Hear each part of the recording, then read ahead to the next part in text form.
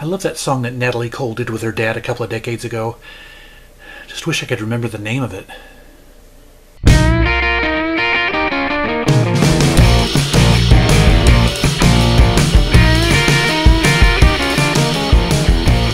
Greetings one and all, and welcome once again to Tom's Hit Parade. This is just going to be a quick little miscellaneous video, just a bunch of random, well, not so random topics I wanted to talk about, things that have happened or things that have been on my mind or been thinking about. And also I am recording this video at night, so and I don't think I've ever done a video at night before. I am a little bit tired, but not too tired to do a video. But I just wanted to give it a try to see if it might bring across a bit more of a relaxed flow, a laid-back sort of vibe. So I figure, you know, it's worth trying at least once, right? So we'll see what happens here. Hopefully you will notice a difference. But anyway, onto my list of topics. To get the most depressing one out of the way first. Yesterday we lost a legendary entertainer, Doris Day. Passed away at the age of 97. 97. Can't say she didn't live a long life, right? But yeah, she was better known for her acting than for her singing. Over the last, 40 years or so, she's only recorded one album, I think.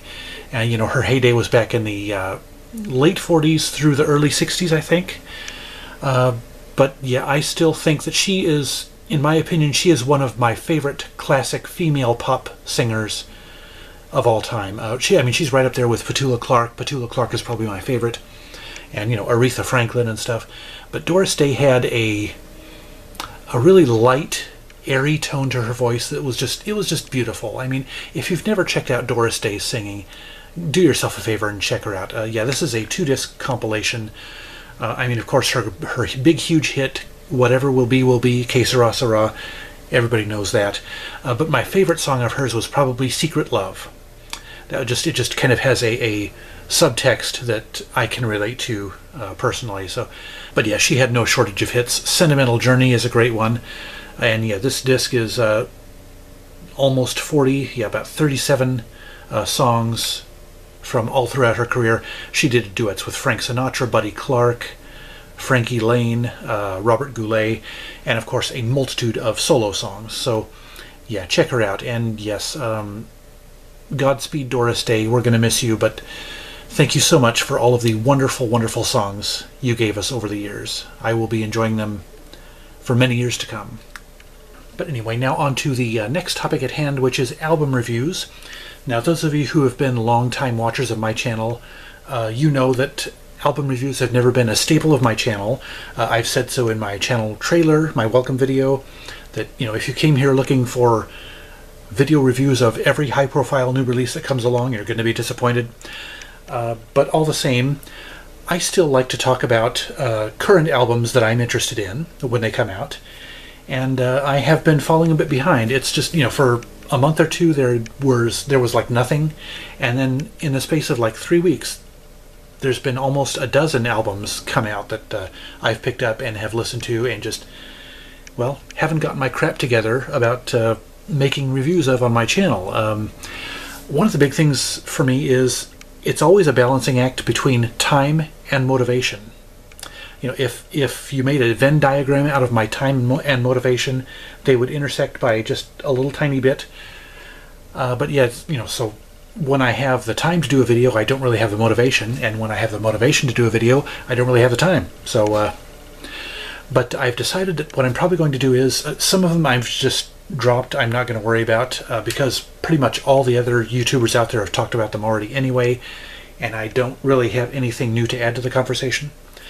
But as for the rest of them, what I think I'm going to do is I'm going to do one video that covers 4, maybe 6 of them, just, you know, in kind of a quick rapid review roundup style video.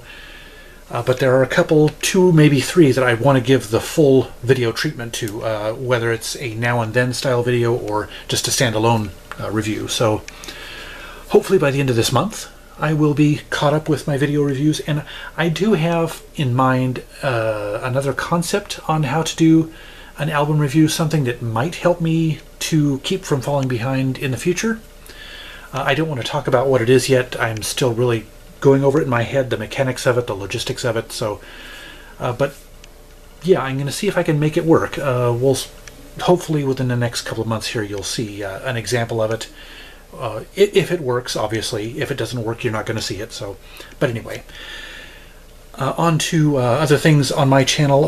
The interview, I told you that I had recently conducted an interview for my channel, and I'm still editing it. It's probably about 60% done, 65%. Probably this is another one that hopefully by the end of this month I should have it posted and for your enjoyment. I want to do everything I can to make it worth the wait, obviously. I mean, I think I mentioned there was an hour and a half of video to edit through, and I mean, he was a great person to listen to sit down and chat with. So what I've decided, it's starting to look long enough that it's going to be, the main interview is going to be 2 videos, probably about 20 minutes long each. And I think I'm going to do a 3rd video. It's going to be probably shorter, which is going to have outtakes, you know, just little side stories that he went on into that didn't really fit neatly into the main part of the video. So yeah, hopefully, as I said, by the end of this month I will have at least the first installment of that up. I'll do them in quick succession since I'm editing everything into one video to start with, and then I'm probably just going to chop it in half and you know, do it that way. So they'll both be finished at the same time. I'll upload them probably within a week of each other. So anyway, that's how that is shaping up. And now on to my next topic, which is other YouTubers. First of all, I wanted to quickly mention a couple of milestones that a pair of my YouTube friends have recently celebrated. Didn't want to let these go without a shout out, guys. First of all, Ryan over at True North Reviews has just reached the triple-digit mark in subscribers. He's just past the 100 mark. He's at 102 or 103 now. So congratulations, Ryan. You've earned all those subscribers. You've got great content. And one of my favorite features of his is a weekly feature he does called Hot and Cold, where he goes over the new singles of the week, you know, the ones he likes, the hot ones, the ones he doesn't like, the cold ones, and the in-between ones. It's a fun segment to watch every week. Even though I'm not a singles guy, I still enjoy watching that segment. So anyway, yes, congratulations, Ryan. Great channel, and keep up the great work. And also, probably my favorite and my closest YouTube friend that I've made over the last, year and a half that I've been doing this channel, Noah over at SMEB Reviews. Not only has he surpassed the 300 subscriber mark, but his channel is also celebrating its 2nd anniversary this week. So congratulations on both counts, Noah. Again, a fantastic channel. If any of you out there have not watched it yet, he's got great content. He's fantastic at what he does. And I honestly, when I think about the fact that I almost never bothered rebooting my YouTube channel or starting up a YouTube channel, I never would have met him. And he's now a good friend. He's a close friend, really. So yeah, I don't even want to think about what my life would be like right now if I hadn't restarted this YouTube channel. So anyway, congratulations, Ryan and Noah. You guys have earned where you're at right now, and I hope to see your channels keep on growing and growing. So congratulations, guys. Yes, I'm starting to get a little bit tired. I'm starting to lose my voice, but the video is almost done here. So last thing I wanted to talk about was a couple of neat YouTube videos I recently happened upon. There's a YouTube channel out there called Channel 33 RPM that I just discovered, just came across recently. And the video that caught my eye is called the 50 Album Challenge. And it's basically you take 50 albums that you haven't listened to in a long time out of your collection, and you listen to them, you know, to just kind of break yourself of the traditional, you know, the routine of your heavy rotation albums. You know, just go and get stuff that has been sitting collecting dust and listen to it, and, you know, just force yourself to listen to stuff that has not been in your rotation recently. And that is not something that is unique to that channel. It's actually something that's been going around the vinyl collectors, mainly YouTube channels, and I've actually been thinking about giving that a try myself, because I've got, you know, thanks to the windfall of vinyl records that I inherited from my sister and my brother-in-law, I've got well over 50 that I have never listened to, probably even 100. I could even do a 100 album challenge. So yeah, I'm probably going to do that, and I might actually even just very quickly do a video about each one, possibly. So don't hold me to that. You know, I'm not promising anything, but yeah, I'm very much considering doing that. So yeah, the 50 album challenge, go look that up on YouTube and check out Channel 33 RPM. It's a good channel. And also another YouTube channel that I have been watching for quite a while now, though inconsistently, is Vinyl Collector James. This is a guy I think he's in Texas, I'm not sure. But one of his videos, his most recent video actually, is called 1979 Music's Greatest Year Ever.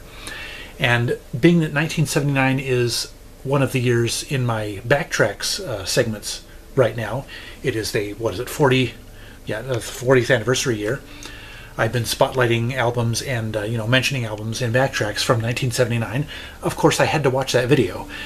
And it was a very, very good video, an amazing video. Some albums that I wasn't aware, at least not yet, are celebrating 40th anniversaries this year. So it gave me some ideas about maybe a spotlight album or two. So yeah, but anyway, Vinyl Collector James is really good at what he does. He's very much a, the lo-fi DIY kind of video, like mine, but yeah, he's very entertaining, very fun to watch. He's kind of ASMR in his delivery, just kind of a laid back, kind of soft spoken, but he's still very interesting to listen to. So go check out Vinyl Collector James's channel if you haven't yet. It's worth watching, and I'm a subscriber, and I enjoy pretty much every one of his videos. I enjoy him more with every video he puts out, let's put it that way. So. But anyway, that is the end of my list of topics, and it's probably a good thing because I'm getting tired and I'm losing my voice a little bit more. So anyway, that's it for this video. I hope you enjoyed it, and I appreciate the feedback, whether about this video or anything on my channel or about music in general. I'd love to hear from you in the comment section below. I invite you to subscribe to my channel as well and check out my past videos to see what you might have missed. I'm also on Twitter, and you can find a link to my Twitter feed in the description below, so check it out and follow along. Also, please take the time to visit my friends and fellow YouTubers' channels, which are also linked to in the description below. They're all great at what they do, and they're very much worth your attention. Otherwise, thank you so much for watching. I'll see you next time, and remember, life's too short to be a music snob.